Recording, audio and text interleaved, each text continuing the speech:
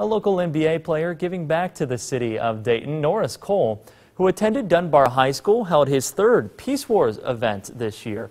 It took place this morning at Welcome Stadium on University of Dayton's campus and is meant to promote peace, friendly competition, and community pride.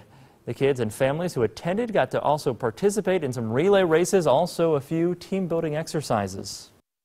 In spite of what's been going on in the world, a lot of turmoil, the Peace Wars event is fitting, to bring the city of Dayton together, the youth, the adults, the local authorities. We're here to have a good time. And Cole has held previous events at other Dayton rec centers this year.